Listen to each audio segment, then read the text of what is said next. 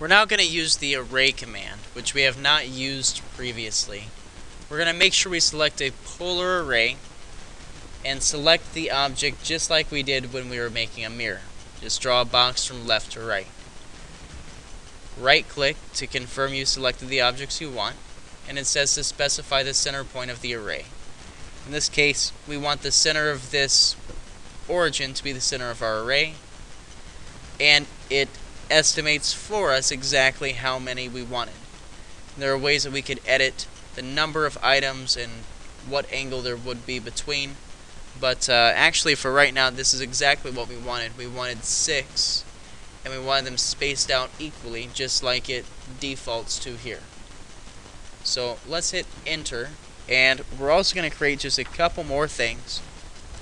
This is supposed to be a gear, and gears are driven, so we need to make a keyway so that something could be inserted into the shaft of this gear and turn it with some kind of rotary motion. So let's go back to our offset, and again, it doesn't matter what layer you're on when you're doing your offset, it just offsets whatever. We want the keyway of this to be 0.36 is wide, and from the center line going up about 0.95, exactly 0.95. So to offset it, I want to take half of 0.36, which is 0.13. Now offset left and right side by 0.13. I'll repeat the offset for my 0.95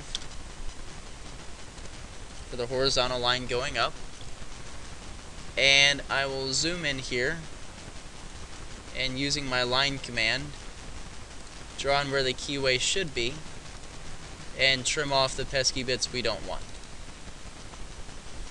So there's my keyway, and the only thing left to do is to go back and add dimensions to all of this. Dimensions and center lines. I'll have this as an example in class of what the dimensions and center lines should look like, and we'll go ahead and move on to the next tutorial, which is going to be creating a viewport inside the title block and how we can print this out.